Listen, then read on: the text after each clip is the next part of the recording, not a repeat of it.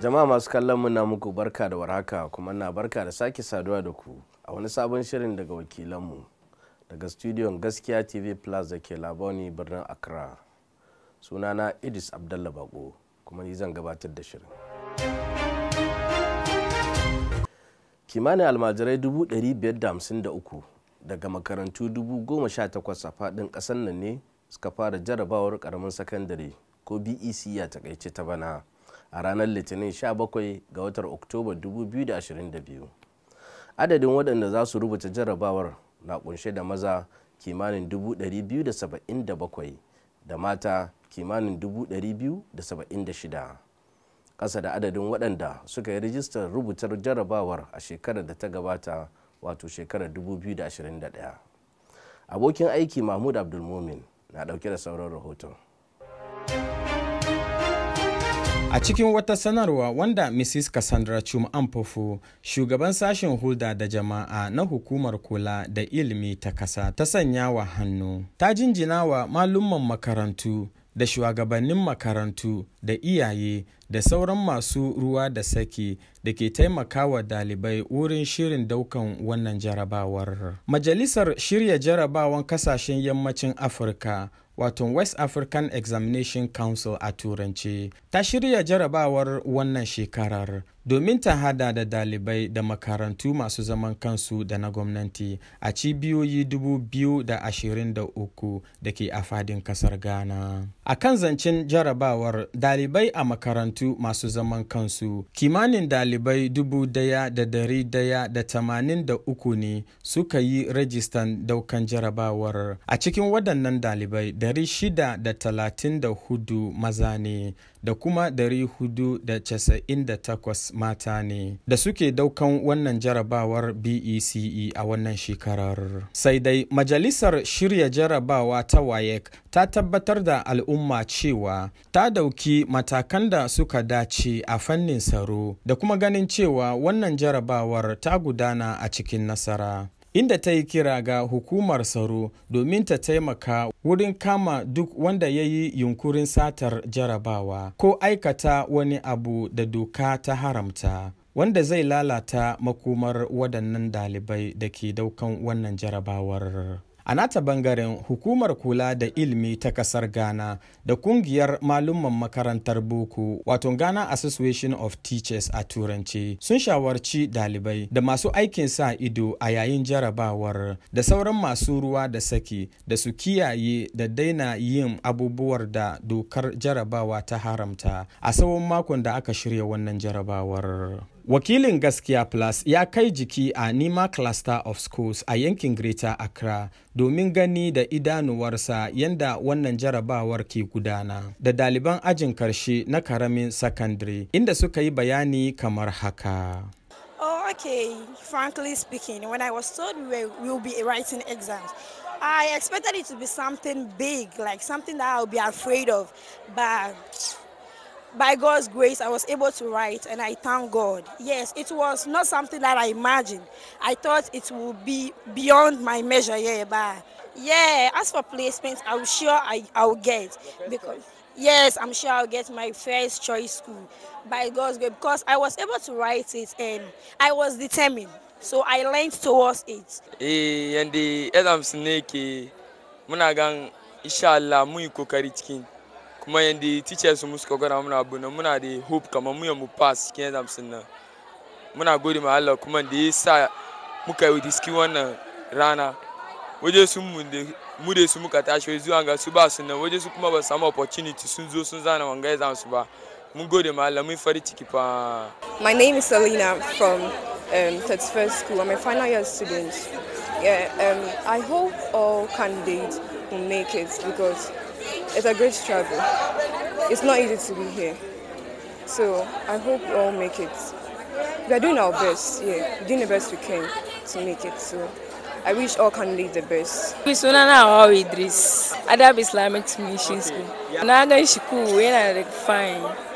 Na ji dadin exams nan. Ke zanan duka kar me shi ya shiga hall nan kare ji tsoro ya samu hankuri kwantar da hankalin shi. Ya addu'a shi fara.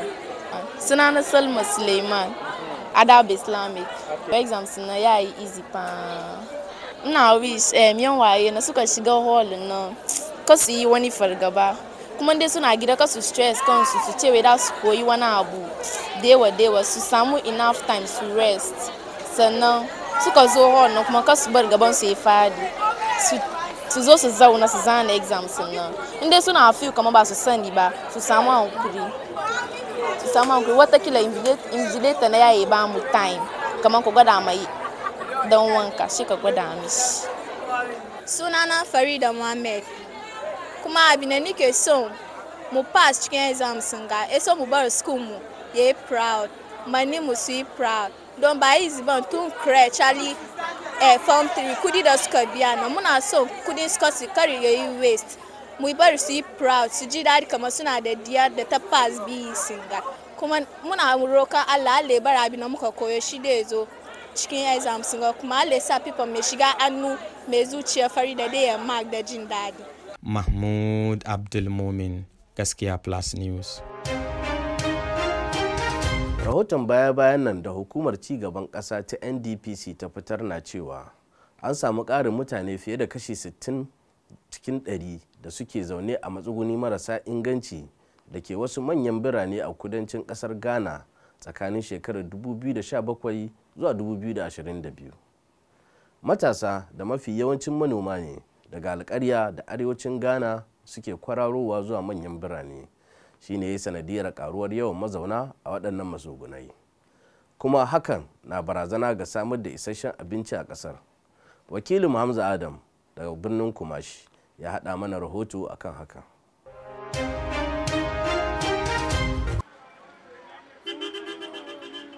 Akasarin masu sauya matsuguni daga kauyuka zuwa birane a Ghana matasa ne kuma su ne waɗanda ake amfani da su wajen noma domin samar ma ƙasar abinci. Kwararar matasan daga kauyuka zuwa birane na barazana ga tsaron abinci ta kasar Ghana. Wa'annan mutanen da ke barin kauyukan su ake amfani da su wurin samun abincin kauye da ake fita da shi kauye a zo da shi birni, saboda kowa ya san cewa birni ba wurin noma ba ne, birni saya ake yi ana ci. Shi yasa har in dai mun samu wa'anga jama'a suna barin kauyuka suna zuwa birni, to dole za mu samu matsala a wurin abincinmu. Maru Asobena, shugaban matasan jihohin Arewa a Kumasi, ya bayyana cewa ko shakka babu sana'arsu ita ce noma, amma rashin inganta ayyukan noma ne ya kai su ga sauya matsuguni zuwa birane. Aikinmu ne noma, da shi ciki muna duba yaranmu suna zuwa sukuru. Akwai wasu da suka kare sukuru ba wani aiki ba tamako. Yanzu a ganga in ja ka yi noma sai dai ka samu maganin ka sa, kuma ba mu da shi taloshe, ba mu da shi da za mu sayi maganin mu sa a cikin gona kafin mu yi noma. Abin da ya sa muka gudu muka fita waje kenan. Gwamnati ta inganta wasu shirye-shirye domin taimakon manoma, ciki har da tallafin shuki domin samar da sana'a da abinci da dai sauransu. Gwamnati ne da nashi gwargwado, kamar in terms of incentive na manoma ya yi kokarin shi. Sauran dai su manoman nan ne mu ba su ankuri, su da kai su support gwamnatin nan. Policy da yake reveal su receive shi da hannu biyu, don ba su kada zai taimaka ma ba, ya taimake su ya taimaki mutanen kasan ga. Shi yasa ni dai ina ba da hankuri ne, don yanzu in ba mu da kanmu za mu dogara kan abubuwan da muke yi ba kanmu ba, muka ci za mu dogara da abubuwan da turawa su suke yi, kullum irin kuncin da ke kanmu ga ba zai fita kanmu ba. Ofishin babban limamin majalisar gunduman Adojiri na Nsawam da ke yankin gabas ya gudanar da wani shiri ga matasa musulmi su 130 akan yadda za su zaɓi hanyar sana'a da zai dace da su a rayuwa. Isa mai rago Jibril Abbas na ɗauke da sauran labarin. Ofishin limamin karamar majalisar Nsawam Adajuri da ke a cikin yankin tsakiya na kasar Ghana ta shirya taron bita na karawa juna ilimi da tallafawa matasa guda 130 wayanda aka zabo su a ƙauyuka da garuruwa da ke a wannan yanki domin baiwa matasa shawarwari a fannin ilimi da koyar da su sana'o'i da suka dace da su domin su samu amfani da kuma ci gaban matasa na wannan yankin gabas a kasar Ghana. A nasa jawabin limamin karamar majalisar Nsawam Adajuri Imam Abdul Wahib Adnan Sibawai ya shawarci matasa da su daina shaye-shayen miyagun kwayoyi da kuma gano hazakar da ɗalibai ke bukata domin ɗora su akan sana'ar da ta dace da ɗalibi ko matashi domin samun makoma mai haske a cikin rayuwarsu. Ya yi jawabi kamar haka. Don ku ne future leaders mu. Ko ya aka yi ya zo wani lokaci ba mu nan ku kenan, shi yasa ya kamata mu yi kokari kan da za mu dibiya ku kan hanya mai kyau saboda bayan mu ya kyau. Abin da ke damun mu shine batun shaye-shaye, wi da su tramon da koken da sauransu. Muna gama ku da Allah, ku nisanci wanga lamari. Samarunan da buduran ku nisance wanga lamari. Ina tama mentors da ke gabanmu ba wi suka sha suka zama abin da suka zama ba wi ko koken suka sha suka zama engineers da ambassadors da sauran shi ba. Ce yasa idan yaron zango ya zama wani abu ba tare da ya sha koken ba, kai kuma kaka sha mana. A gefe ɗaya kuma mataimakin limamin Nsawam Adajuri Imam Musa Isa Adam ya yi ƙarin haske akan wannan taron bita inda ya shawarci matasa. Yara ko matasa na neman ƙwazo da ci gaba. Me zai sa su samu ci gaba? Sai sun ga 'yan uwansu wanda suka tashi zango tare, suka gansu sun zama wani abu wata rana, to da wannan nan ya sa su san kamar su ma insha Allahu ashe sun kusa kai suka kokari za su samu wani matsayi su tsaya. To abin da ya sa muka matsa kenan. Har ila yau wasu ɗalibai da ke karatu a jami'o'i a faɗin kasar Ghana su kuma sun tofa albarkacin bakin su akan amfanin da ke tattare da wannan taron bita da samun shawarwari na sana'a da kuma ganin cewa sun samu waton ilimi da ta dace da su domin ci gaba da rayuwarsu yadda ya kamata. Ɗalibi Adam Ibrahim ya yi jawabi kamar haka. To mentorship program da municipal chief imam ya kawo ga mun gode mishi sosai da ya kawo ga mentorship program. Kuma mentorship program ga ya taimake mu sosai saboda kullum muna jin mentor mu, muna jin su, mu ji sunan su, mu ga zo sun wuce, amma yau na mu ya mun samu mu yi magana da su one on one, sun yi su impact, sun ba mu muna ideas da wanga da za mu yi wanga cikin rayuwar mu. Mun gode mu sosai imam Allah ya jamaninka. Isa Mai Rago Jibril Abbas daga Adajuri Nsawam, jihar Gabas a kasar Ghana. Taimakawa al'umma na ɗaya daga cikin tabbatar da godiya ga Ubangiji Allah subhanahu wata'ala akan ni'ima da yi wa ɗan adam. Sabili da haka ne Sarki Ahmed Alhassan ni noya na ɗaya ya ɗauki nauyi wa tsaffi wato 'yan shekaru 70 zuwa sama da kuma yara daga shekara 1 zuwa 17 katin inshorar lafiya domin taimakawa ga samun ingantacciyar lafiya ga al'ummar unguwannin Nima, Kutubabi da kewaye a ƙarshen makon nan da ya gabata. Ya gudanar da wannan taimakon ne a ƙarƙashin ƙungiyarsa ta tallafawa al'umma mai suna Ahmed Alhassan Foundation. Abokin aiki Isa Mai Rago Jibril Abbas na ɗauke da sauran rahoto.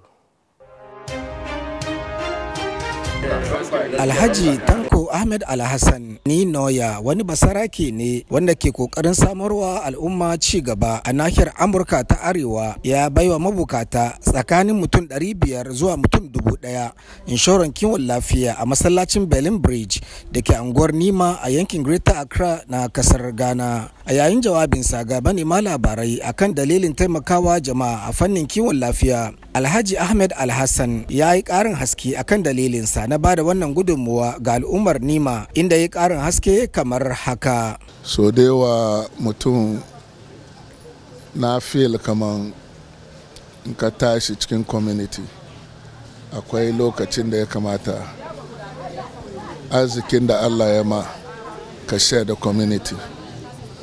So shi yasa na team abin na giving back to the community. Na duba kuma inda dan yan taba kowa ya ci amfani shine health insurance. Na san mutane da yawa ba su da shi. Wani na ce ma bai samu balle ya je register for health insurance. Kuma na san kamar health insurance yana help sosai idan mutum ka je hospital yana da amfani. Sa na decide don cover wanga abin ga as my token to the community. Actually na ce kamar mutum in ka sami kanka Allah ya yi ma ka yi kokari ka taimaka ma community da al'umma, ba lalle sai ka yi ma mutane 500 ba, kaya ka decide ka yi ma mutane 3 ko 4 ko 2 ko 5 daidai yadda dai da ka yi at least in ka yi wannan ka taimaka. A nasa jawabin, Imam Ibrahim Sharif Abdulrahim ya gode wa Sarki Tanko Ahmed Alhassan akan wannan taimakon. Sarki Tanko Ahmed Alhassan Tanko, na'am. Muna mishi godiya kwarai domin yana cikin waɗanda ke taimaka ma unguwa sosai. Wallahi tun bai samu ga masai da yake da shi ba, ko da wani lokaci yana ba unguwa gudunmuwansa ko da wani lokaci, sannan ma wanga masai ya zo masa kuma yana taimako masu yawa. Wallahi sa da yazo ya ce mini kaman ga abin da ke yazo na ce to alhamdulillah Allah ya karba mana shi, Allah biya bukatarsa. Haka zalika a shekarun baya a sanda yake a kasar Amurka ya aiko da wato na'urori guda 17 na wato na'urori na wankin koda wanda aka rarraba a cikin wannan gundumar. Bala Ibrahim Bako ya yi ƙarin bayani akan wannan taimakon inda yake cewa ya so ma aikin kirkin shi tun daga can United States of America. Ina shi ne wato 1, 2, 3, I think the 4th ko? The 4th or the 5th president na mutan nima daga America. A watan lokacin da yake presidency wannan lokaci ne ya turo muna dialysis machine kamar 17. Shi sa abin da ke yi gaba farkon shi kenan ba. Muna yi fata Allah saka mishi da alkhairi. Har ila yau dan majalisa mai wakiltar mazabar Ko'oho a karamar hukumar gunduma a Yawasu ta Gabas ya yi karin haske akan wannan waton taimako na inshora. Health insurance ngande doctor mai suna Ahmed Alhassan amini na ni sosai tun ba yau ba. Sannan na ya zo wuri na gida sai gani kamar na yi ma wajen su insurance ga kamar last month sai zama kamar mutane na wuri na mutane na suna complain abin su ba shi active, abin su bai wani ce na shi bai aiki, wani ya ci haka sai ya doki shawara kamar shi ma ya organize so waɗanda suke da problem ga waɗanda ba su samu su ba da wanda suke da problem ko wai ko mu so a zo a yi yasa yawan da ake abin ganga shan ce ni farin ciki na ne da ake yin saboda matsalar da na samu daga can yau aka gama mun duba ya so magance wannan matsala. A ƙarshe wasu jama'a da suka ci amfanin wannan inshoran kiwon lafiya sun gode da tofa albarkacin bakinsu. Sunana Zainabu, amma suna mai lakabi da aka san da shi sunana Abu Tok Tok. Alhaji Tanko ya organize kaman a zuwa F insurance. Kuma F insurance da dama kuma mun zo an kira mun tanye su. Muna cikin line na tafiya da yadda ya kamata. Komi sannu muna yi. Kuma Allah ya sa albarka. Allah ya sa sun dace. Kuma abinda suka yi kuma Allah ya tanye su ma da suke tanyen mu.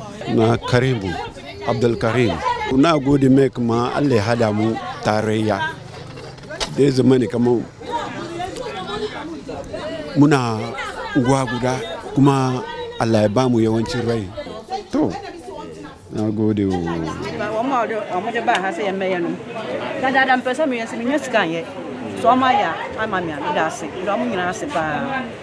Sunana Malo da aka sani da shi. Abin da ni ke da shi dai kapito yayan mu baba ne. Kuma ya saba yi ba wai shi dai wangan ga kadima ba, amma abin da ni zan ga mai inda yake Allah ya kara shi, abin da yake tsoro kuma Allah ya kiyaye shi. Isa mai rago Jibril Abbas, sashen labarai na Gaskia Plus a Nima, Accra, Ghana. Yanzu za mu tsallaka ƙasar Najeriya. A ci gaba da bukukuwan maulidin manzon Allah sallallahu Alaihi wasallam da al'ummar musulmai ke yi a sassan duniya daban-daban. A ƙarshen makon jiya ne aka gudanar da bikin takutaha a birnin Kano. Al'ummar musulmi daga ko'ina a faɗin ƙasar suke halartar bikin takutaha a duk shekara. Wakilinmu daga Kano, Abdullahi Isa, ya halarci wajen bikin na bana, ga kuma rahoton da ya haɗa mana.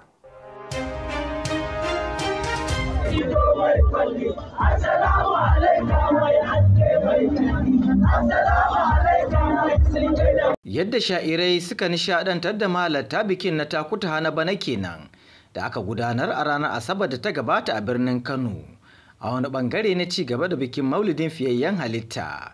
Bikin takutaha na bana dai, kamar yadda aka saba a duk shekara, an fara ne daga unguwar Jambulo a jagorancin Sharu Sani, inda dubban al'ummar musulmi daga sassa daban-daban na Najeriya da waɗanda suka zo daga jamhuriyar Nijar suka fara zagaye a birnin Kano tare da yin tasbihi da rera kasidu na yabon ma'aiki.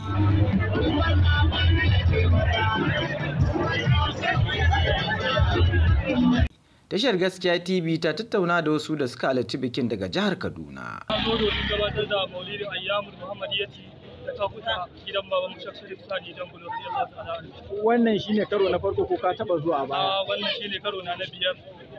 Kullum kuma alhamdulillah ba abu da muke gani sai karin ci gaba da haske. Muna roƙon Allah ya ƙara dafa wa baban mu jagoran mu ya ƙara sanya mana soyayya manzon Allah ana kulli hali. Allah ya kuma shine ajalin. To yaya kake ji da wannan rana? Farin ciki, annashuwa, mara misaltuwa ba zai misaltu. Na zo wannan maulidin shugaban halitta Annabi Muhammad sallallahu alaihi wasallam. To yaya kake ji yau tun da gashi Allah ya kawo ka wannan waje? Yau ina jin farin ciki a raina tamkar yau take sallah. Haihuwar manzon Allah sallallahu alaihi wasallam. Dama ka taba zuwa ne? Ba na fara zuwa ba, kuma Allah ya nufi da zaki dawowa. To ya kake ji yau tun da gashi ka shigo wannan waje? Kamar ranar sallah ne yau haka muke jin da karfi yau. Saboda yau rana ce babbar rana. Haihuwar manzon Allah sallallahu alaihi wasallam. Gaskiya ina cikin farin ciki sosai saboda mun zo maulidin Annabi Muhammad sallallahu alaihi wasallam, wanda gaskiya mun ga taro yayi taro yanda bamu taba ganin taro irin wannan, tun muke zuwa taron maulidi kala-kala dai muna zuwa muna ganin taro, amma gaskiya ba kan wannan ba. Mun kuma zanta da wasu da suka yi irin shigar jaruman farko. Shauki na da ma'aiki ne ya kawo inda ana faɗarsa sai na ga shi. To gashi na ganka da wasu garkuwa da takobi na menene kuma? Shi kuma wannan yanayin yadda su masu jagororin suke nuna mana yadda sahabbai suke abubuwa, to shi ne mu ma da muka gani muke koyi da su, suna koyi da sahabbai sakin da suka yi kuma sai muke koyi da su saboda mu ba mu faranta wa annabi da shi. Shiga da kake gani mu muna yin ta ne saboda gyara guri ko wajen tafiya hawan takutaha sai ta hanya da gyaran wasu abubuwa, kuma ta matsala ta zo je mu dan nuna yadda za a yi asibita ba da faɗa ba da hayaniya ba, da nasiha muke samun nasara akan kowane mutum. Malam Muhammadu Rabiu ɗaya ne daga cikin malamai a Kano da ke shirya bikin na takutaha, ya yi ƙarin haske kan muhimmancin wannan biki. To, shi maganar takutaha abu ne wanda yake tabbatacce a cikin sha'anin addini. Wasu suna ɗaukan sha'anin takutaha cewar kaman abu ne na gargajiya. To, gaskiya shi magana ta takutaha ya wuce nan. Magana ce abu ne wanda yake tabbatacce a cikin sha'anin addini, ya zo a cikin nassin Alƙur'ani da hadisan manzon Allah sallallahu alaihi wasallam.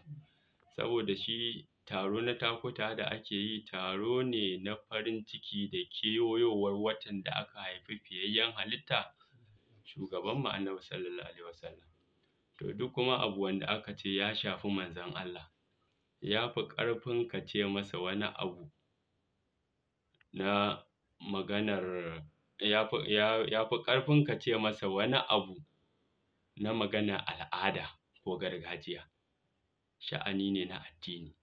Ya zama wajibi akan dukkanin wani musulmi in aka ce wannan wata mai albarka ya kewayo, ya nuna farin cikinsa da kewayowar wannan lokaci. Mata da ƙananan yara na daga cikin mahalarta bikin na bana, inda suka rera baituka na yabon ma'aiki tare da nuna irin ƙimarsa a wajen Allah Maɗaukakin Sarki. Abdullahi Isa, Gaskiya TV Plus daga Kano, Najeriya.